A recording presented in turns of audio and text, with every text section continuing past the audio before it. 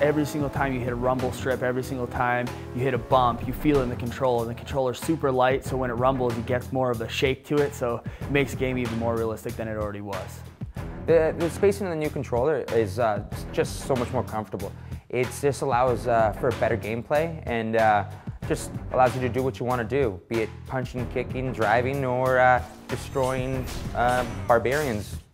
What I like about the controller, it doesn't have the big bulky battery pack on the back of it, so it's a bit easier to hold in the hands, a bit lighter, a bit more compact, and it's a lot easier to get your fingers to the buttons quicker. I don't button mash, I actually know what I'm doing, so yeah, it's good to know where the buttons are, nice and close together, easy to get to, and just makes the game that more fun. Controller was so suited to my hand. I've got fairly large hands, and I've heard a lot of people complain about previous controls with the Xbox being oversized and whatnot, but this one, it looks like they've hit the nail right on the head. Controller, rumble pack, everything was just spot on. It felt so good. Perfect controller. My oldest daughter, she sits down and she plays video games with me. She sits next to me, Dad, I want my shot, and she's right there with me, you know what I mean? So yeah, she's gonna be a big gamer like me. So with the Xbox One between the two of us, there's gonna be hours and hours of fun.